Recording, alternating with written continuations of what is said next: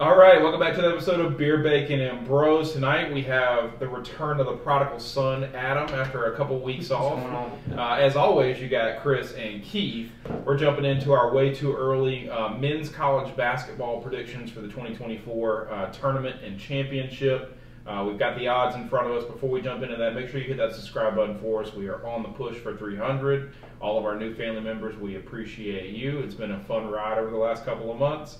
And make sure you like the video so it becomes more popular, and feel free to hit us in the comments because we'll get back to you. So, 2024 men's college basketball, congratulations UConn winning a 5th championship for them.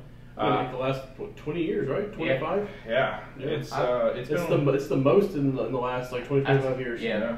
It was a little surprising. I'm not gonna lie. Since like 99, I think is what they were saying. Or either 2000, I think that's what they were saying. I think it was 98, yeah. So I didn't finish last in this competition. I think Alex finished last in our tournament back in competition. Yeah. So, but it came down to me and Alex, and we both had 0 points in the Sweet 16 on. Yeah. So I was a little surprised by UConn winning. I'm not gonna lie. I won the whole thing and had UConn losing in the first round to Iona. So it proves you can be wrong, but as long as you get the other picks right. Wow. Right. So you had them losing in the first round, they go and Then win win the the entire tip. Wow. Okay. But I made the rest of the picks right, so I don't have to get the tattoo. But we'll see if Alex even pays up on that tattoo. I doubt he will. So we'll come up with Well, there something. could have been a worse tattoo you could have given. I mean, at least it's just the logo. Yeah, at least it's the logo, and I like that. I like that call out there. I can't remember what the person's name was. It was like Brian or Brad or something. Called it out and said that should be a future punishment. So, all right, we got the odds in front of us. We'll break this down a little bit. You'd be a little surprised considering UConn, who I think I'm actually probably going to take. UConn really not losing anybody except one senior guard. There's a chance, obviously, their best player does go to the draft as a junior, but a lot of freshmen that played serious time for UConn, and their second best player is a sophomore guard. So I would think that UConn should have the best odds, but they don't. They have the third best odds. Listing them in order here: Duke, Kentucky, UConn, Kansas, Marquette. A little bit of a surprise there for me. Purdue, North Carolina, Arizona, and Alabama. Well, Marquette had a great run towards the end of the season, and I thought they were actually going to play better than they played in the tournament. Yeah. One team I'll tell you that's not going to be there is going to be North Carolina. I said last year they were going to be shit, and they were shit, and I don't think they're going to do anything this year either. I'm not sold on Purdue either. No, with the way Purdue played in that first round and getting embarrassed, I'm not sold on Purdue either. Unless there's just a drastic change in personnel or something. I thought they were always the weakest one seed this year. They definitely were.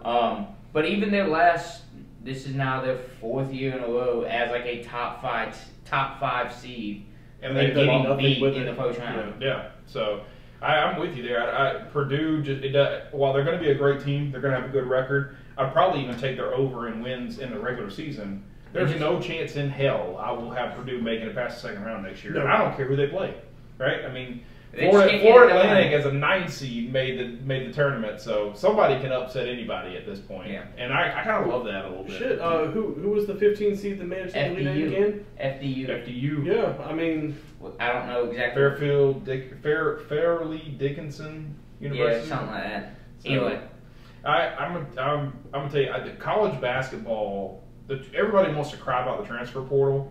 The transfer portal has helped college basketball it's helped a lot of teams. It's helped a lot of players go to some of these smaller schools and actually perform. So I think that's kind of a little bit of what made the tournament so special this year, where you saw all the 1, 2, and 3 seasons and you didn't have like a powerhouse team. Yeah, I guess there wasn't a team that was just chock full of first round talent. Yeah, it wasn't a Duke, of a couple years ago when they had Barrett. When they had Barrett and Williamson, and who was the other person on that team? RJ Barrett. RJ Barrett, Zion. There was another person on that team that was a Cam Reddish. Yeah. I mean, you had all these people on these teams, and they don't win, but still, it made the tournament a whole lot more interesting to watch this year. Yeah. Another sleeper that's really not on this list that I started thinking about, and you saw Creighton make it. They're a little farther down here at plus 2,200. Creighton, a team, had 5 players, all 5 starters, averaging double digits only guaranteed to lose one guy, their senior small forward. So you have a chance for a team to be returning 4 starters that were all averaging double digits last year. Could really put Creighton in. I do like Creighton as a deep sleeper. I like Creighton, and I do like. Miami really surprised me. Miami surprised me, and you can't ever count out Michigan State either. Yeah. Tom Izzo always finds a way to win these big games. And it's almost like he finds it in the tournament. Like they struggle. Right, he struggles the regular season. Yeah. So they know how to win a game. Making the bracket this year, talking over it with Dad, we kind of helped put together a bracket. I picked against Michigan State. I think they played USC in the first round. I thought USC could, as like a 10-7 match or whatever that was, 10-7 matchup, I think is what it was. Yep. I thought USC could upset Michigan State. Again, they had a couple bad losses, not looked great in the regular season. And I kept telling Dad and I kept telling myself, it's hard to pick against Izzo. At least he's good for one game. He's good to get you to at least like the Sweet 16. Good for one game. To it. Good for one game. Round of 32, depending on the matchup, he could go either way. But have him lose in first round, make it to the Sweet 16. Well, of course. They're always tough. And I think Houston's going to be another one that could potentially be back next year, depending on what they lost. I tell you, who else is going to be back next year is Bama because they lost. They're losing pretty much everything. Yeah, but they're again top 2 in recruiting in the SEC. So I think that's what when you look at these top names, you look at Duke, you look at Kentucky, Kansas. Those 3 blue bloods, obviously, no matter what they lose, they're going to reload in talent. They got to kind of figure it out with a bunch of freshmen. That's my biggest reason I like UConn, returners. Right, some of these veterans, you're seeing these veteran teams now get deeper and deeper into the tournament. They're winning. And I think once they kind of got healthy, UConn right there at the end of the year really turned it on. Started out really hot, had a lull of like 15, 20 games, and then the last 15 games or so really turned it on there at the end of the season and carried that momentum into the tournament. Clearly, it worked. They won. Yeah, and I think, I've said it all season long, and I think I've, kind of felt this way for a little over a year now. We need to put some respect on the Big East. Like we talk about in college football, there's a Power 5. I think in college basketball, it's a Power 6. The Big East is real because UConn, Marquette, and Creighton all made good runs this year. They're all really good basketball teams. Xavier's another good one that's in that conference. Yep. So there's a lot of good basketball teams. Is Georgetown in that? Yep, they are. That's terrible. They're terrible.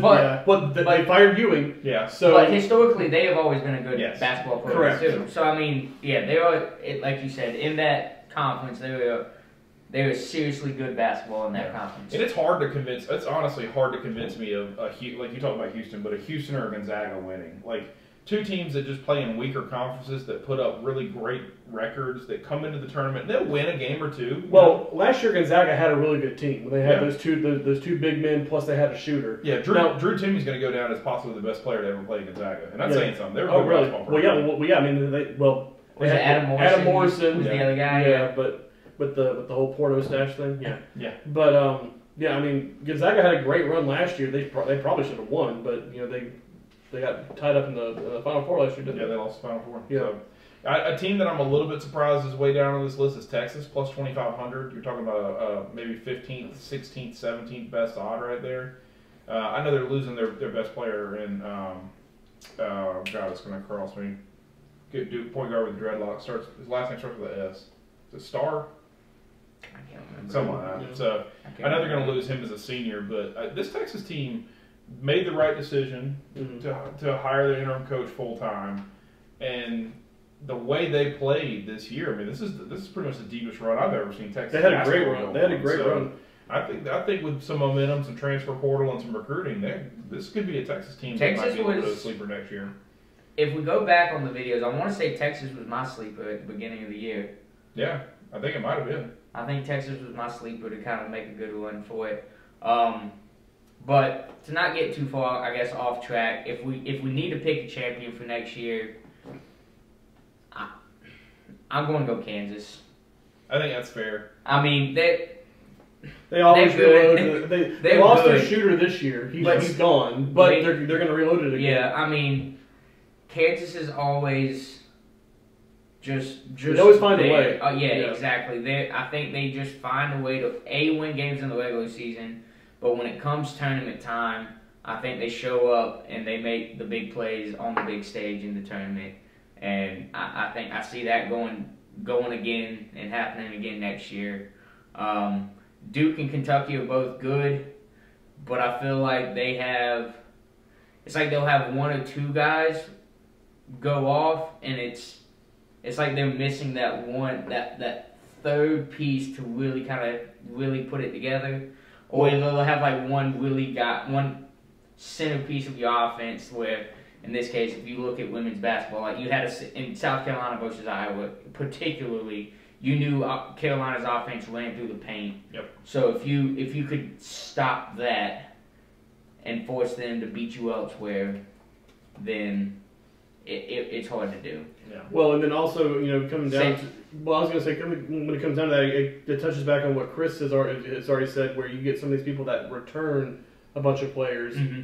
And, when you look at Duke and you look at North Carolina and Kentucky, you look at these one and dones. So, there's never any consistency on these teams, which is why it's harder for them to win championships, it feels. It's just because there's not that consistency. But you look at a UConn where you got people coming back.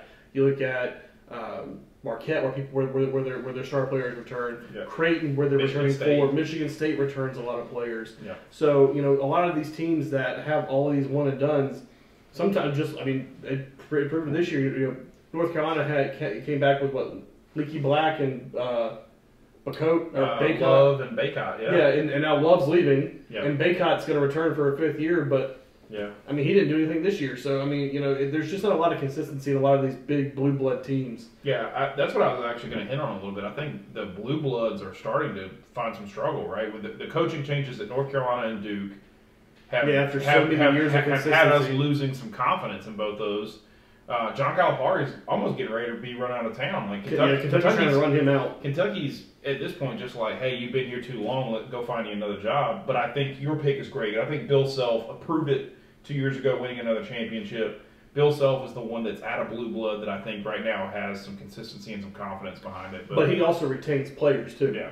So he retains some of those big name players for a couple of years. They at least have a little bit more consistency on the court, which allows them to make it further in the tournament. But and Bill Self is just a good coach. I'm switching my pick. I'm switching my pick from UConn. I want to go back to the Creighton Jays. I think Creighton is going to be a name that not a lot of people are familiar with. They made a great run this year. I felt like they got really screwed by San Diego State in the officiating of that game.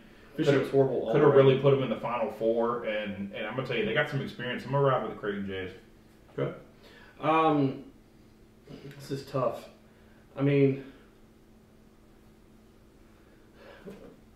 want to go with Adam and say Kansas just because of what they can do and what they continue to prove.